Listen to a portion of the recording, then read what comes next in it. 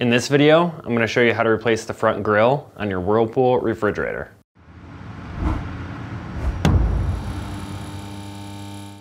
If you need to buy a new front grille, check out our website, partsdoctor.com, where we sell parts for all major appliance brands. The front grille is located at the base of the refrigerator, just below the freezer door.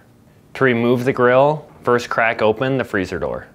Then, on either side, gently pull up and towards you to release the locking tab. Then, repeat the same on the other side.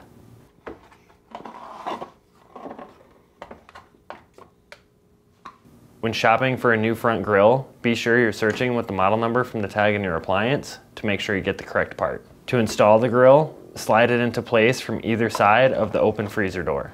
There is a locking tab on each end of the grille that will snap onto the fridge. Then, align and snap both sides back into place.